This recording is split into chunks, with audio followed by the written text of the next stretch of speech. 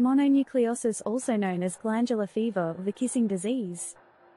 It is a viral infection that is caused by the Epstein-Barr virus, EBV, a member of the herpes virus family.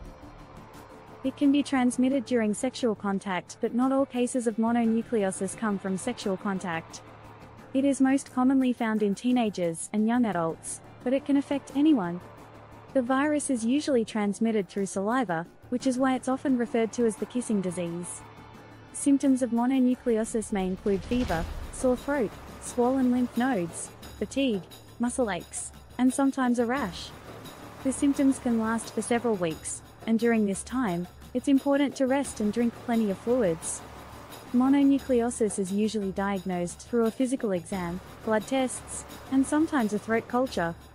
Treatment for mononucleosis is usually focused on managing symptoms, such as pain and fever, as there is no cure for the virus itself.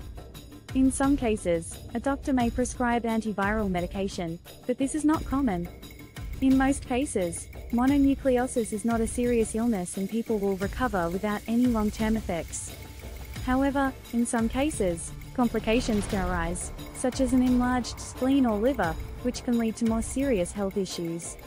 It's important to seek medical attention if you suspect you may have mononucleosis or if you develop any severe symptoms.